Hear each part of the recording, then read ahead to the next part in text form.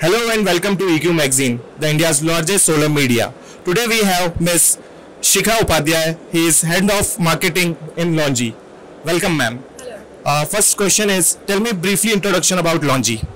So the introduction for Longi would be that we are the market leaders globally, and we have been in this position for last 2 years. So Longi's shipments globally have exceeded close to, I think, 60 gigawatts. And in India also we are the #1 module supplier.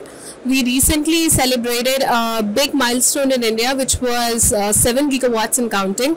And till now our shipments has crossed almost 7.5 gigawatts in India. So it can just show you that how committed we are to the Indian market. I would like to add that Longi is different when it comes to other players, because it has 3 things which really make it a global company.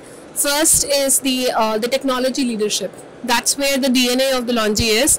We are a very committed player when it comes to technology. Our R&D investments have 5% of our operating revenue. So that's a huge amount.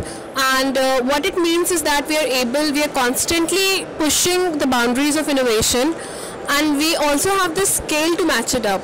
So sometimes the scale is a problem when the company is too driven on the technology side. So Longi is able to add scale to its technology, and on top of that we are also financially extremely stable company.